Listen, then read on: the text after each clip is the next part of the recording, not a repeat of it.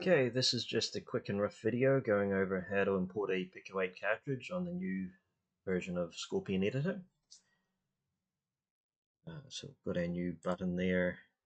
We get just a bit of a warning. I'll go over some of the stuff when I import it. To start with, we need our P8 file. It's not going to work with a png.p8. If you have a png.p8 and you want to import it into Scorpion, then you can convert it, but you have to do it through the Pico console itself. So let's open up Jelpy, which is a game that comes with the PICO-8. We need to save it somewhere, so I'll make a new folder for it.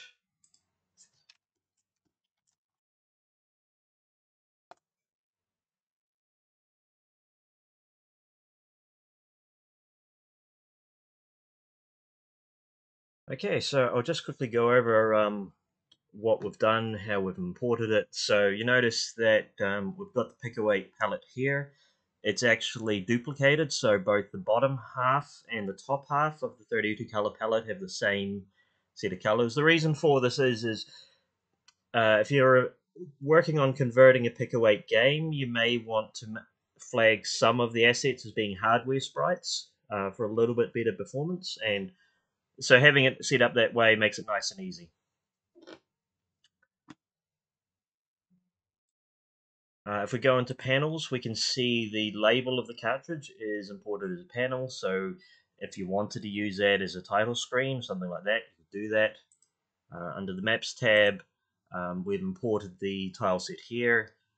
Now you notice it looks a little bit weird on the bottom half.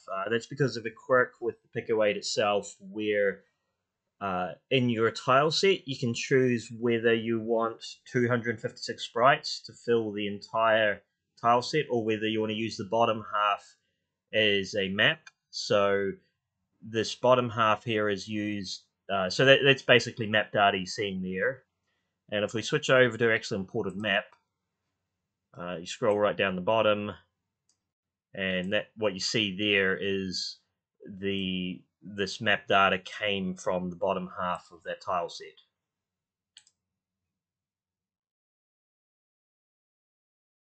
So you can see we've got the map is imported, the tile set is imported. If we edit the tile set, if we click on some of these tiles, we can see these are already flagged as solid. Now the problem is I've got no way of testing which tiles are actually meant to be solid. What the PICO-8 does is it lets you use 8 flags on a tile to determine special attributes, and those attributes could be different for different games. So I basically just said, okay, well, if you've got any flag set for a tile, just assume it's solid by default. Not all of these are actually solid tiles, but we obviously we can tweak these as we do a conversion. So far as the code goes, I can't translate the lure automatically, and the PICO-8 has a lot of features that just won't be able to run in Scorpion one way or the other. Like you would never be able to import the Doom game just because it's relies on a lot of a lot of advanced maths, a lot of needing to be able to update every individual pixel on screen every frame. But what it does do is it imports all of the Lua code as comments that are, well, everything's disabled. So if you really did want to do a faithful port of a PICO-8 game, you'd have to go through each of these and then convert them to the what it's meant to be. Okay, now we don't import any sound effects or music. It's something uh, I'm not sure if I'll ever be able to do that, if I'll ever be able to add that to the importer. In regards to making an animated character, what we'll do, we'll make a new animation in the sprites folder, and I'm just going to call this anim idle right, and then I'm just going to grab the player character there, move them up so it's aligned.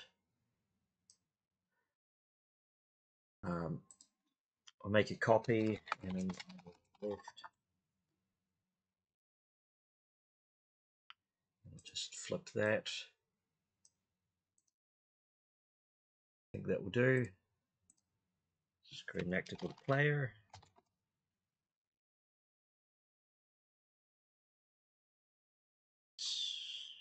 Make him a controllable platformer. I'll just set some test values. Oh, and I've got to actually set the set animations. I have to align this character so he starts in the middle of the tile. Oh, and I need to check the collision box. So I'll use something like that. So now I've created a player that I can use. I'll need to add him to the map. So if I edit the map, I can already see that there's a tile that was used for the player. So I'm going to need to get rid of that, and then I'll grab my actor from the actors tile set, put it there in its place. And the only other thing I need to do to run this is I need to go to my startup script, and I need to say, well, I just need to load the level. So load level map, and now I can run it. So I'll open my Amiga emulator.